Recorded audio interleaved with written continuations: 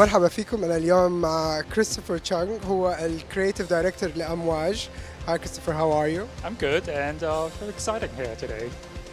Tell me more about the perfume that you are launching today. The perfume is memoir for men and for women. The man is a much very dark, intoxicating fragrance using lavender, mint, and absinthe and wormwood on the top with a very woody base. And the woman is a much more challenging fragrance because I had to create a man's fragrance and a woman's fragrance first and then combine the two and using absinthe. And absinthe in a woman's fragrance is very daring.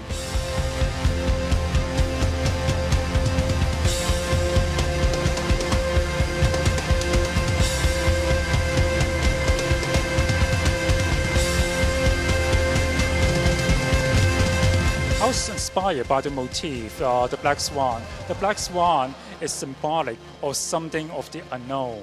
It's something of something that's dark that we don't want to go to, and I want to explore that territory. And memoir, because all of us have a self-exploratory urge that we want to find ourselves sometimes sometimes in a very dark way, and we all have our memoirs. We all share our memoirs as memoirs of our past, present, and future, not just of the past. I had the chance to actually smell both men and women. They're a little bit potent. Now, as a perfumer and creator for perfumes, can you tell our viewers how to actually wear your perfume? The best way to wear it is that if you think it's too strong for you, just spray a little. Just a little spray on the wrist.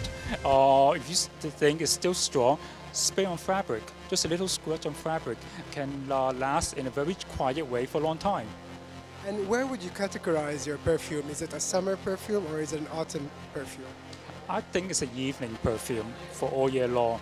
But also, I think the men's version is very gentlemanly and it's very elegant. So you can also wear in the daytime. If you're a very daring person, it all depends on your personality.